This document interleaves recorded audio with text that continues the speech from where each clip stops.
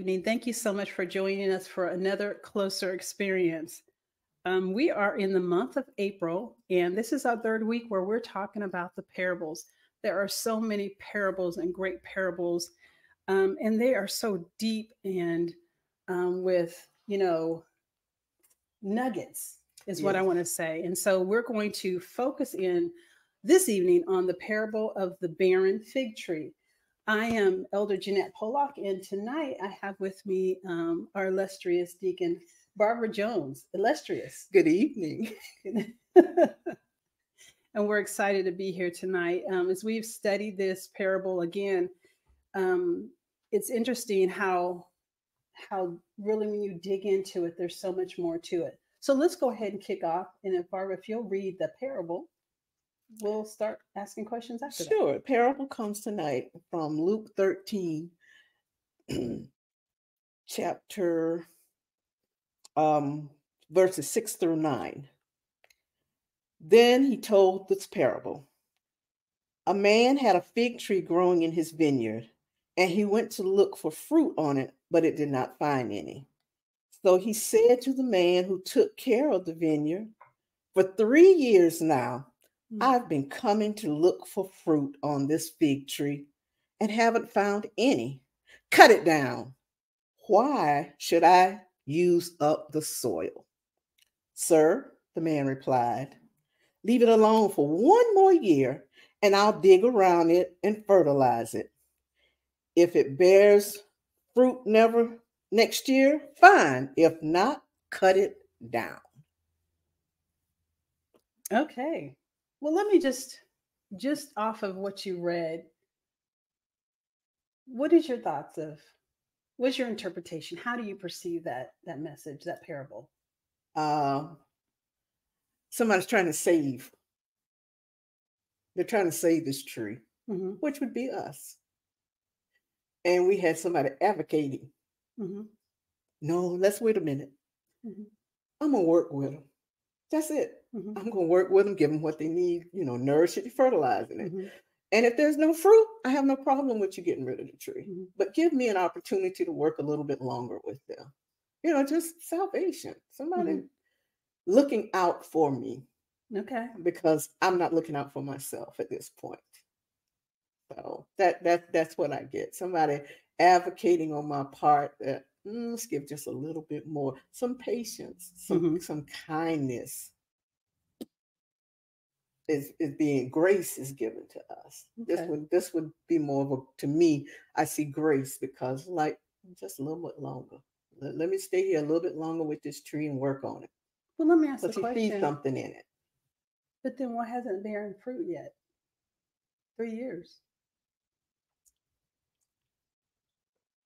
In my mind, they were given directions to start with, but they never followed the directions. Okay. You can't just put a tree in the ground and leave it.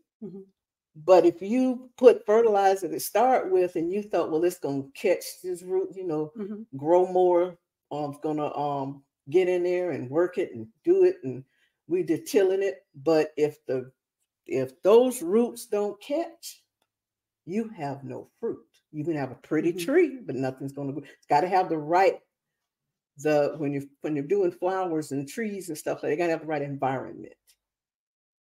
Okay, so we want you to engage with us. So make sure you're dropping your comments, your thoughts in the chat.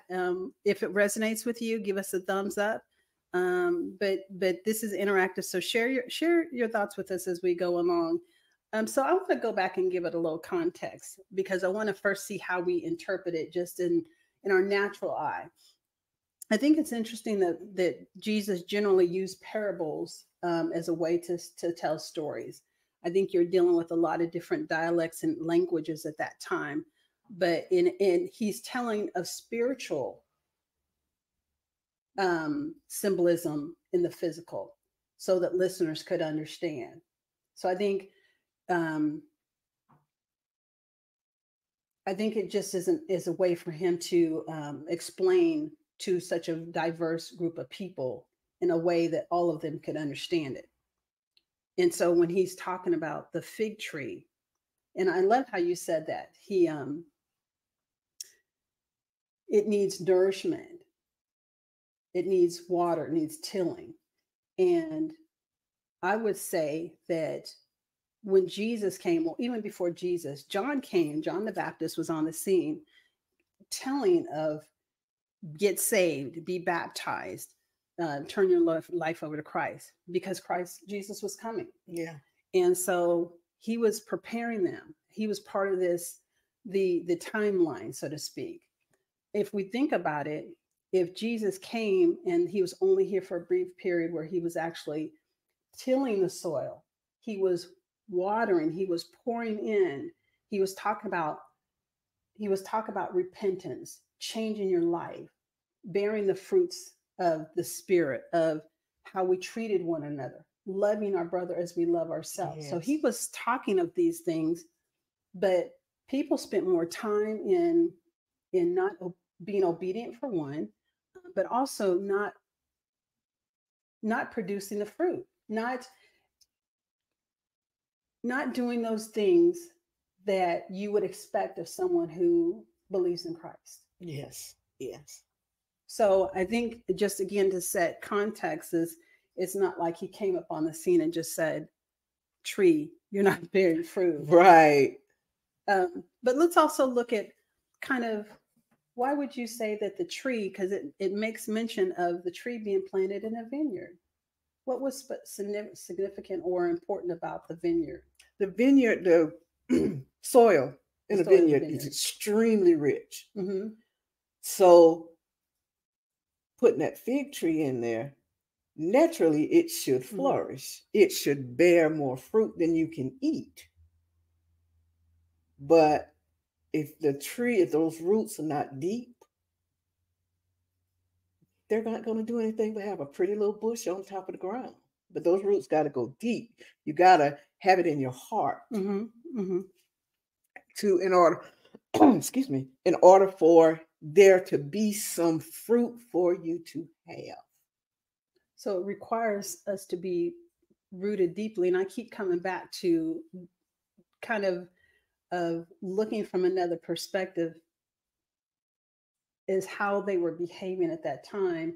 And again, like you said, when we think of the vineyard tended to be a place where there was more attention given to us. My other side says God was given a great deal of attention to Israel and to the people. And again, John came, then Jesus came and was giving guidance to be obedient. And the big thing out of this story, Barb, that I found is he's talking about repentance. Yes. Yeah. That's a key to it. And that's not evident if you're just kind of on the surface reading it, but he is saying repent, get closer to him, be saved, to start bearing the fruit.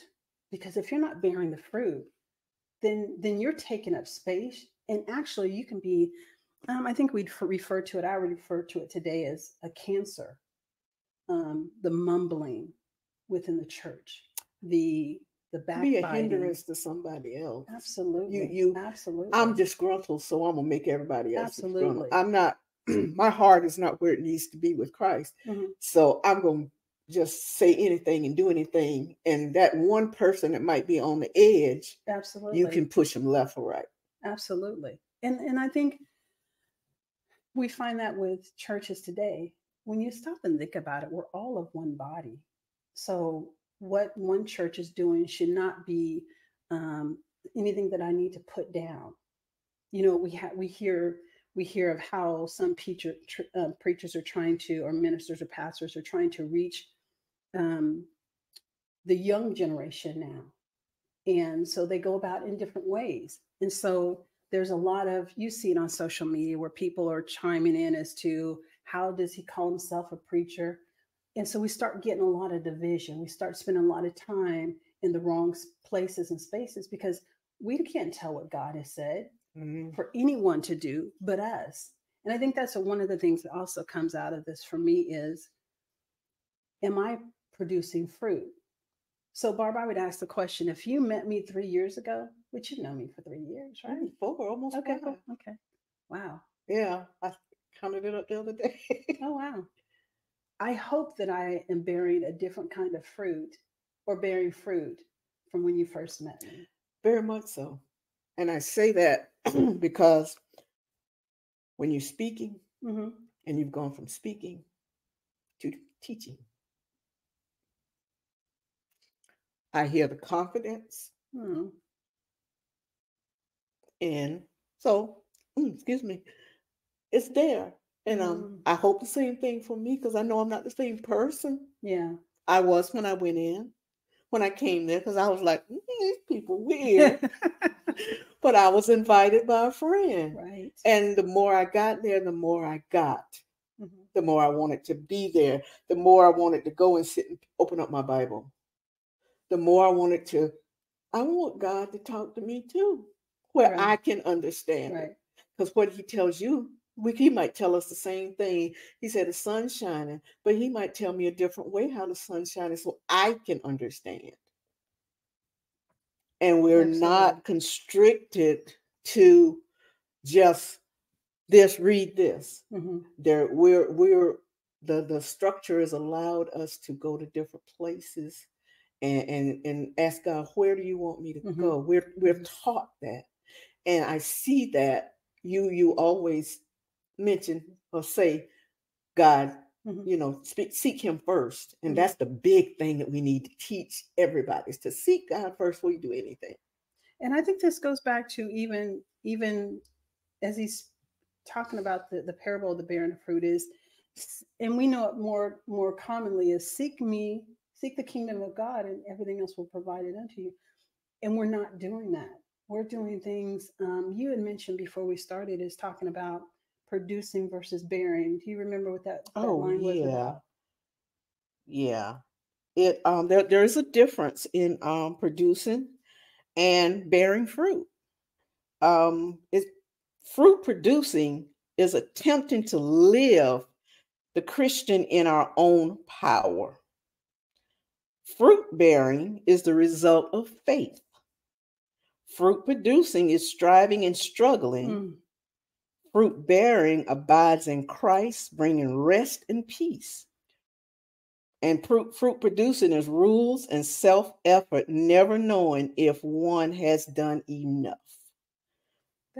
that's deep right there. And I think where we get it, where we miss the mark, miss the boat, is we're trying to produce. Right. We're trying to let our work, As a and he's nation, we're looking, trying to. and he's looking for our faith. Right. And so we're always come up short because we're trying to do it of our own will, our own strength, and that's not By our own rules and regulations, what we right. think we ought to do. We think we ought to do X, Mm. Y, and Z by the time we're 20. Mm-hmm. That might not be it. You might Yeah. not be able to do but X till you're 20. It might be 65 before you get to where Mm-hmm. you are. And he's trying to get us, but you just have faith in me. And Mm-hmm. if you listen to me Right. and if you do what I ask you to do and just Mm-hmm. let me work your life. And I think that is letting him, and that's part of the connection that we have to have. I go back to last month, we talked about the vine and the branches, and that when we seek him, truly seek him, he says, first we will find him. And in finding him, he will continue to prune us and groom us so that we are strong and that we become fruit producing. I want to talk about for a minute, what does that fruit producing look like? And it sounds pretty basic, but we still don't get it because I think we get too distracted by the glitter and the glamour of the world, and we lose sight of it. And it's basic. Um, the fruit of the spirit that would demonstrate our love of God are love, joy, peace, forbearance, kindness, goodness, faithfulness, gentleness, and self-control. And self-control is one of the one things that I like self-control. You like or I you lack? lack. LACK. And I'm just being honest. I Mm-hmm. do, and I have to reel myself in because sometimes at the end of the day, I realize how much time I wasted Mm-hmm. Mm-hmm. just because I wanted to do what I wanted to do. And I said, no, that's not what I had planned for you this morning. Do you not remember our agenda? And I'm like, yeah, but so I'm having to, and I'm having a lot of more time to myself now. So I can see myself. And I'm like, she all right. But she got some work to do still. And that's great. So I would ask our listeners this evening to, if you feel bold, you can drop what area of those items, the spirits of the fruits of the spirit, are you lacking, or areas that you know you need to work on. I think that self-control, I think, is just big for all of us, because we see something, we want it. We want to do something. We want to spend our money however we want to spend it. We don't want to tithe. And so there's sacrifices. And I would say that's an area that God dealt with me early on, even tithing. When I stop and think about vacations I could go on, but no, I can't count that tithing, because that's being obedient versus sacrifice. And so I've learned that area of self-discipline, but there are things that I still have to work within. Sometimes my patience. Yeah. Sometimes I can be curt, as I've been told. I can be blunt. Ooh, yeah. And so I have to work on that, because people need to feel love. So it's kind of like, if I encounter you, there should be something that resonates with me as some peace. Oh, yeah, I shouldn't see you walking in the door and tense up. Right. I said, oh, that's Elder Jeanette. Hey, Right, girl. right. But so there's some outwardly ways in which we can do it, and then there's, again, some very personal ways that we've got to look at ourselves and determine, are we operating in the fruits? Are we bearing fruit? And I think that is one of the things, and we'll circle back at the conclusion, is to really doing the look at the man in the mirror and figuring out, am I bearing fruit? And we need to realize we can't do it. We can't answer that question ourselves. We gotta take that to God. Because what I think I might be doing good, He might not know. That's not. You're not bearing fruit. You just standing up in a tree in a suit. Said, what have you done that touched someone else, that made somebody else want to pick up this Bible and read it, or listen to what you're saying, or trying to be like you? We don't have the role models that we have, our young folks have. They're calling us out. They're calling us out because they realize we not.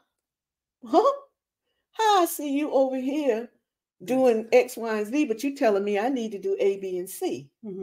So they're convicting us, and that's one thing. God will convict you. No, absolutely. And if you don't feel that conviction, your heart's not where it need to be. If you're doing something wrong and it don't bother you, you need to get on them knees twice.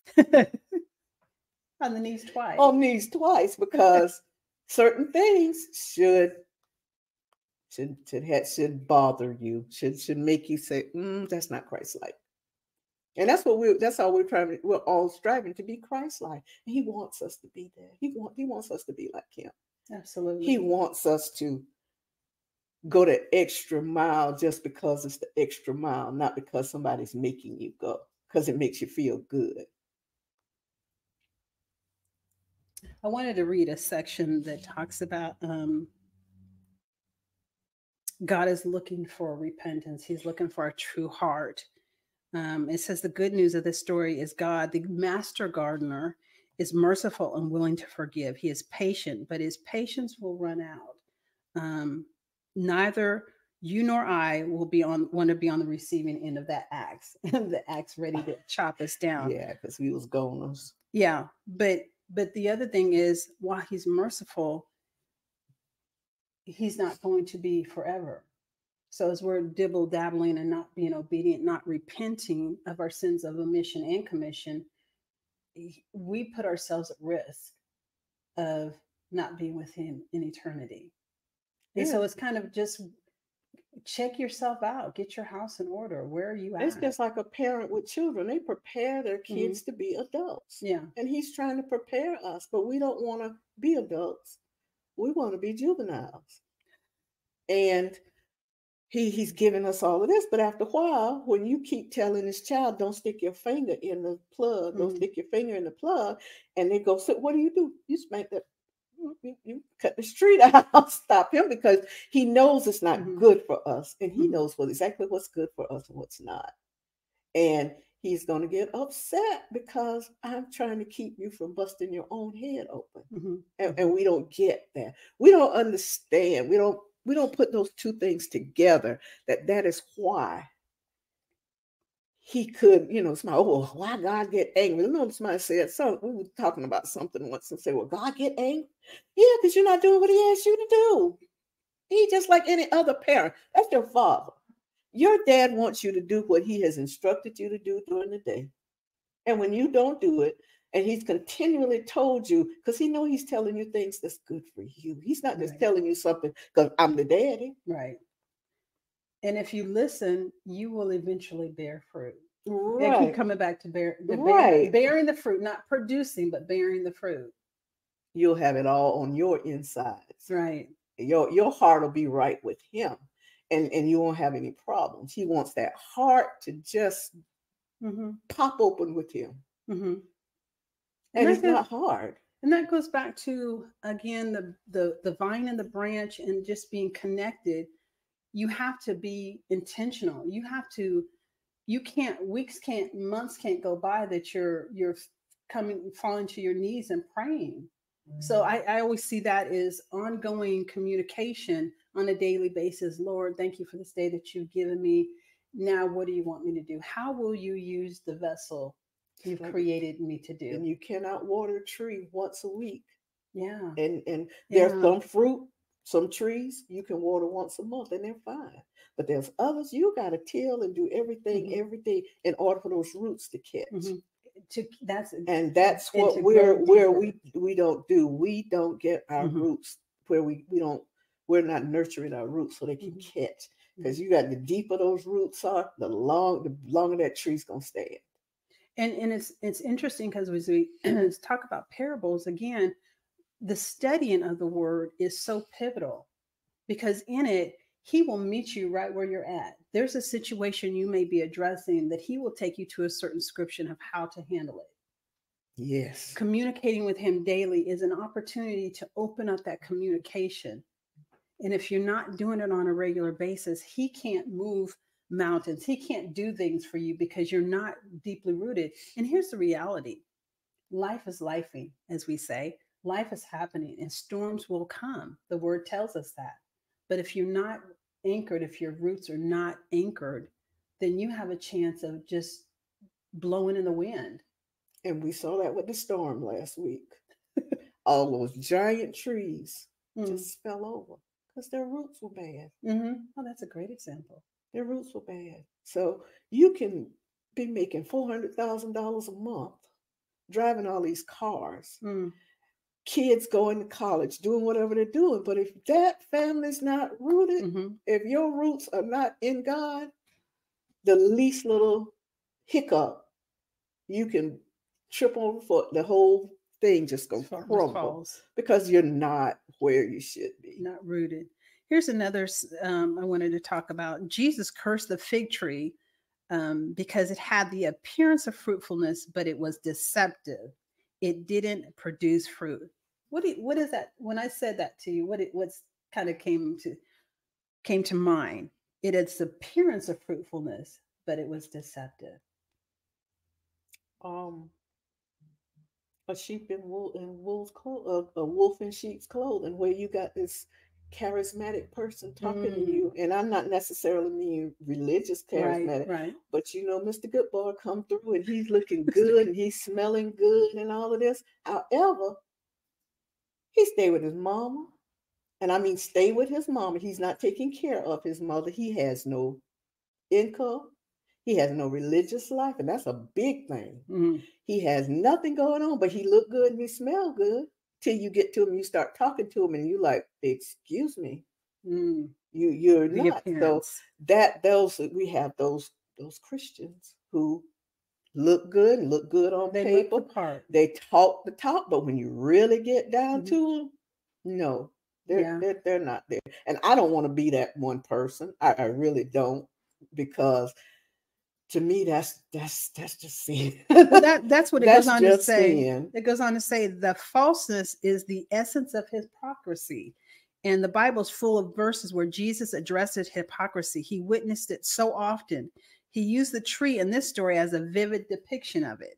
The day before he told this parable, he had entered the temple courts to find in his father's house turned into a market filled with people who didn't care about God, but were taking advantage of those hearts who wanted to grow and honor him. Um, and so it was one of those, I think of the Pharisees and the Sadducees. They were supposed to be the upper echelon, the creme de la creme. Yeah. But they were so hypocritical. I'm trying to find that word. Hypocritical. And they were like blocks to people growing and learning. They treated people poorly, but they were supposed to be, again, Yeah, they the were the well-educated. people that you wanted, you really want to hang out with, because they were um they're supposed to know what's going on. They're Well, in they're the in the supposed to know. know the word. Here's the Right. thing. That's why you have to be careful and ask for discerning, to have a discerning spirit, because we are so great with having a facade. We can look amazing. And there's amazing, but then there's no substance behind it. There's no depth. So as Christians, when we're always encouraged and admonished, read the word for yourself, because if you go anywhere and it doesn't align with the word, then it's not true. Something is wrong. But it can be someone who appears like a Pharisee or a Sadducee, and you have to be mindful, because there's a lot out there. There's a lot out there. So we don't want to have the appearance of fruitfulness. We really want to be fruitful. I love that one. I was reading here where it says a fruitful Christian is a contradiction, an indication that something abnormal is going on. Rather than command us to bear fruit, Jesus tells us we must abide in him. Mm-hmm. He's not making it hard for us. He's not telling us we got to go out there and do all of this stuff. If you just talk to me, and I can handle all of that for you. We make things hard on ourselves. Absolutely. Oh, so hard on ourselves, because we just got to do it. But he says he got your back. That's what the new thing is now. I got your back. He's got your back. You got to trust him. It's not in your timing, no, but it's his timing. He knows when you need it. Absolutely. Always knows when you need it, and he knows when you do not need it, and he knows you're not ready to get it. That's another thing. We have these pretty little trees, and somebody said, "Oh well, what? Those roots, they're not ready. Mm-hmm. You're not ready. You're not ready for all of the windfalls, all the wonderful things that he's going to do for you, because he knows you're not grounded. Mm-hmm. Your heart is not where it needs to be."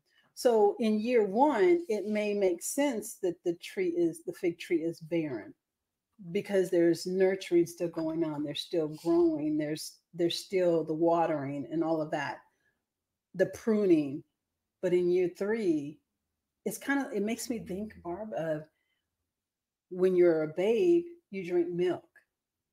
But when you're grown, you should be eating meat. And that was one of the things when I first came to the church, Pastor Tony used to talk about. He's still giving us milk. We should be eating meat and vegetables. And some of us are still drinking milk. So isn't that an amazing parallel to why aren't you bearing fruit? Because if you're still drinking milk, that means the roots still are not deep enough. Right. Correct. You're still not reading your word on a regular. You're still not seeking him. You're seeking how you can move forward, how you can get a notch on your belt, how you can move up the ladder. And that's not necessarily where God is directing your path. And it may be years before people get it, and then they redirect, kind of, okay, God, what will you have me to do? Now that it hasn't worked. When it knocks that eureka in your forehead, you're like, I can't do this. Yeah, absolutely. And I personally had to come to that realization. I can't do this alone. Absolutely. And I think as we begin to close, and hopefully there's been something said or done that has illuminated this parable to you, and really for you to take a look at your own life. Um, when we talk about the state of Israel, we're also talking about the state of us individually, and that we have to be grounded in Him. He wants us to be grounded in Him. He wants us to fully repent and ask for His forgiveness.